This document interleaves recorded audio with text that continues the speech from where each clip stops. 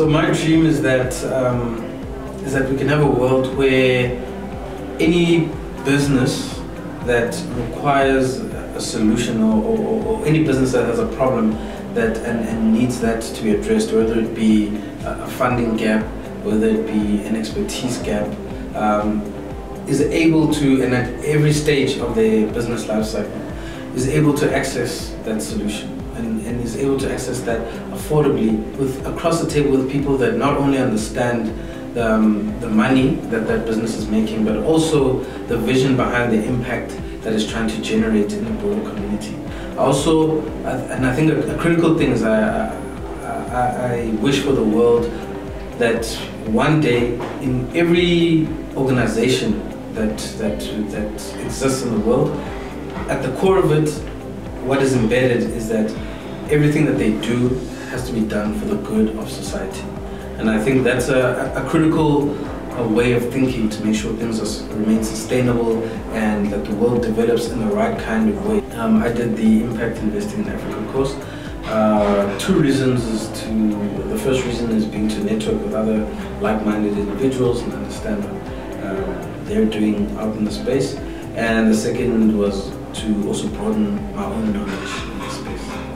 The biggest tool or lesson, let me start with tool. The biggest tool I received is the content on innovative finance. The idea that traditional capital likes to think of investing in certain businesses in almost a siloed view with blinkers on. But when you look at the innovative finance sort of module that you do there, you can see actually that it's not always about, hey, this business doesn't generate the right EBITDA, but it's also about, well, let's structure a way it's got the right impact and it has the right potential.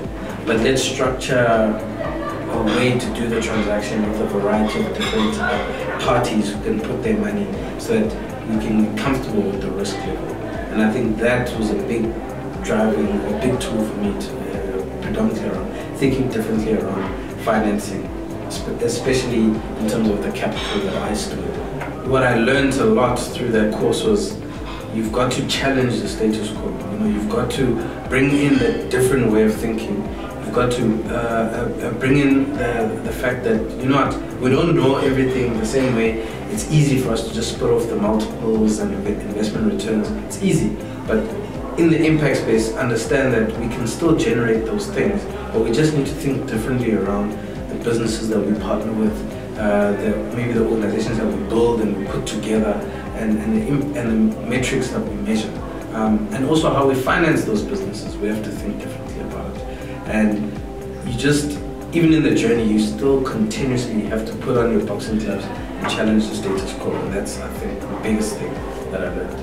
I would recommend it because it was very practical as a course. A lot of the time you sit back and you're watching other people and you just sitting there and listening, and it's very theoretical.